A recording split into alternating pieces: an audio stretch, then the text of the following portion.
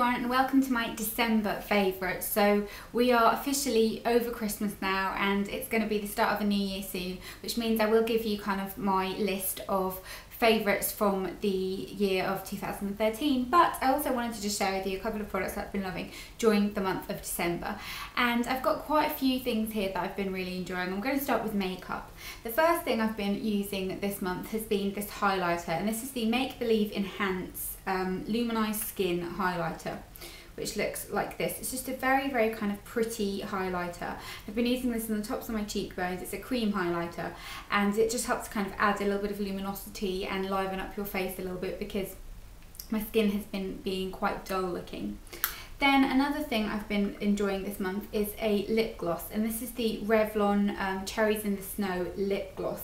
Now obviously it's nothing like the actual lipstick colour, it's kind of very natural and pretty, but it's a very kind of nice wearable colour, and I really like Revlon Revlon lip glosses in general. I'm not a massive lip gloss person, but if I was, Revlon are the way to go for me. They're kind of not sticky and they're pigmented enough.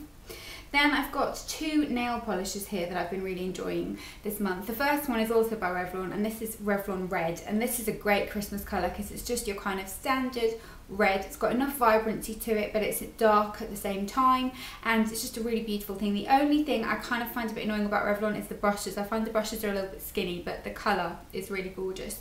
And then the other one is I wanted to call it Bohemian Rhapsody, Blue Rhapsody, not Bohemian Rhapsody, and it's this one by Essie. It's a very kind of festive colour. It kind of reminds me of like ice skating or something, and really lovely. Again, I love Essie nail polishes, the brushes, just the formula, everything about them I love.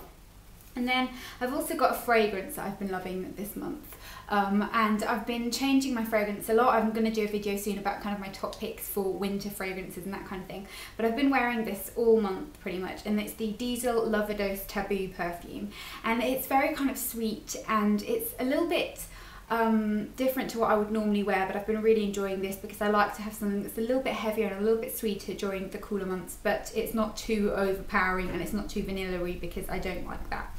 So that's the fragrance I've been wearing all month. Then I've got one skincare, well not skincare, body care item really that I've been loving this month, and it's the Body Shop Macadamia, shea butter, sorry, the macadamia one's the brown one. The Body Shop shea butter, body butter, and I just love the Body Shop body butters. Nothing makes your skin feel like them. The scent of this is kind of just very clean and lovely, and the texture is just amazing. They just melt onto your skin and it kind of feels a bit sticky, but it's a nice sticky. They're kind of not something that sinks into your skin right away, but they hydrate it like nothing else, and I do think that they are kind of worth the money. They are very expensive and you can get other body butters that are cheaper, but they don't ever have the same effect as this. I really like these. Then I've got a couple of skincare items as well, and the first one is by Elemis, and this was actually part of one of their Christmas things that I mentioned in the Christmas gift guide, but this is their Cellular Recovery Skin Bliss capsules, and they're basically just these little capsules of oil, and you have the kind of green ones and the pink ones. I'll kind of hold it like that, hopefully you can see. I don't want to kind of move it around too much, but that's what a capsule would look like. And you kind of break open the capsule and then you apply it on your skin. It really, really makes your skin feel lovely, and you wake up in the morning and you've got a kind of very dewy, glowing complexion.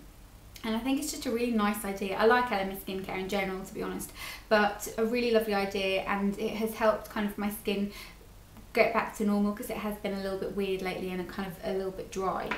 Then the other two skincare items I have got here are the Loreal Skin Perfection 3-in-1 Purifying Micellar Solution. I know I'm really late on the bandwagon with this one, but I just kind of never felt the need to buy it. I bought it a couple of days ago, not a couple of days ago actually, it was last weekend, what am I talking about? I bought it when I was in Asda because it was on offer for £2. I grabbed it and I really like it. It's the kind of least greasy thing that I've ever used, and I've been enjoying using micellar waters instead of a toner because I found that toner just kept aggravating my skin a little bit.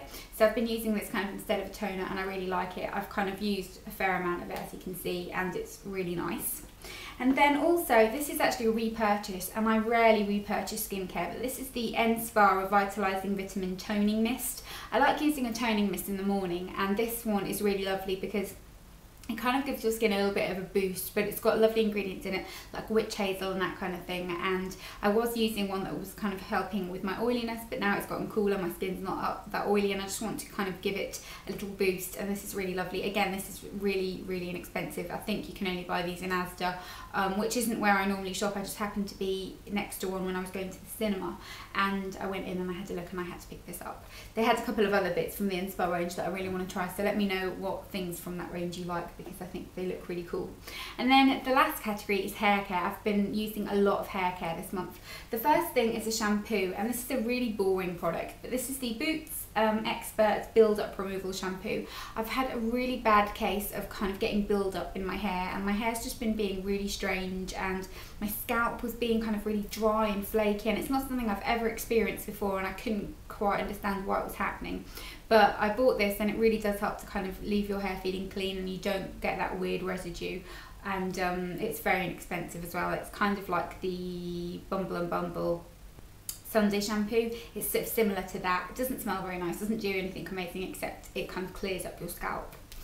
Then the shampoo and conditioner combo I have been using this month, I really like, and it's these ones by Frieda, and they're the Brilliant Brunette shampoo and conditioner. The conditioner is lovely. It's kind of got shimmer particles in, and it really makes your hair look very, very shiny. I don't know if you can kind of notice. I feel like it's harder to get curly hair to look shiny, but my hair looks much shinier than it usually does. And they smell gorgeous as well. They've kind of got a slight tropical sort of coconutty scent to them. They smell really nice, and they're both really, really fantastic products. So I really, really like these, and I would consider repurchasing.